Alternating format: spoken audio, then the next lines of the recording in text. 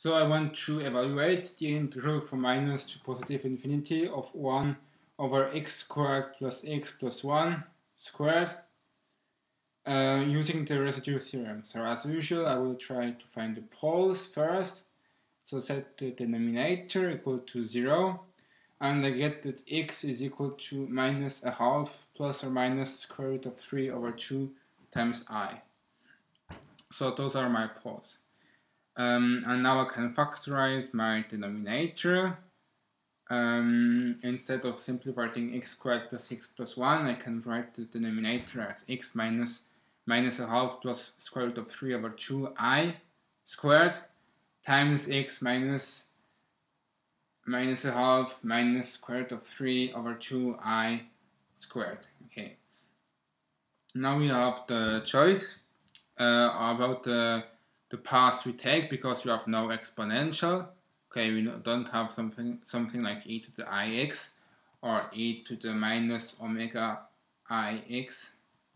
We don't have that, so we're free to choose our path. Okay, because here we're not going to prove that the part along the circular axis vanishes because of the exponential decay, but because of another reason.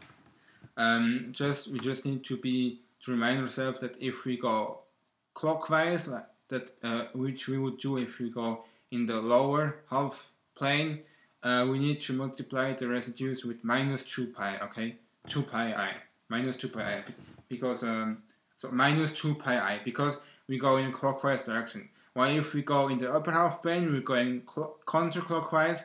And so we would simply multiply with 2 pi I, okay, because this is counterclockwise, so this is positive, okay, in math.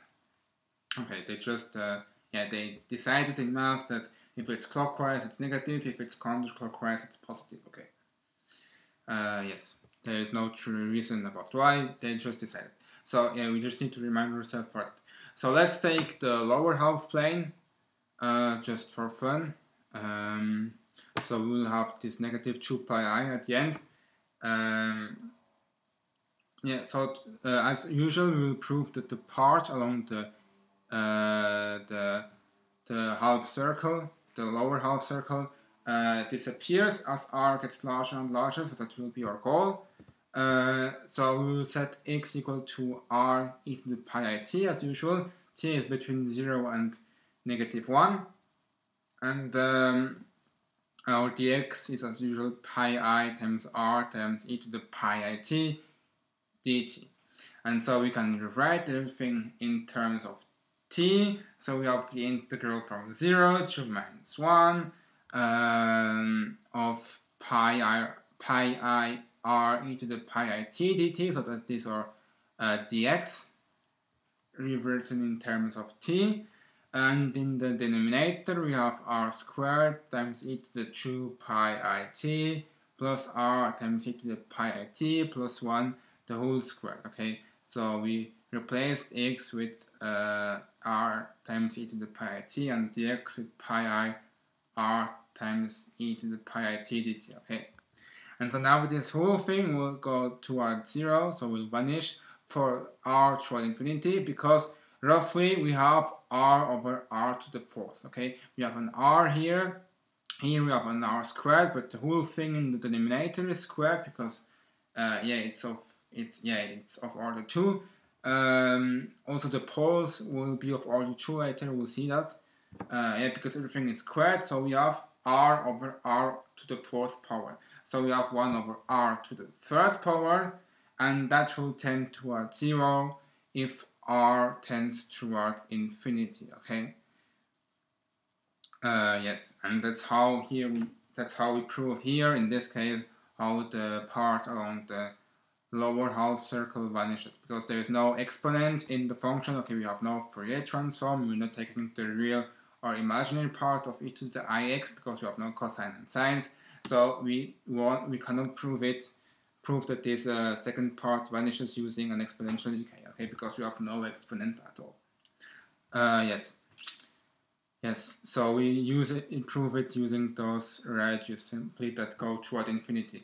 Okay, So now we use the residue theorem, okay, so our contour integral, which is made of the part 1 and 2, so the part 1 is the part along the real axis, again from minus to positive infinity, which is our original integral, okay, because we go from minus infinity to positive infinity, so this is our original integral, plus our second part that now vanishes, so which is 0, so we have that our integral plus 0 is equal to minus 2 pi I times the sum of the residues, okay, minus because we go, as said, clockwise, okay, we go like this, okay, here.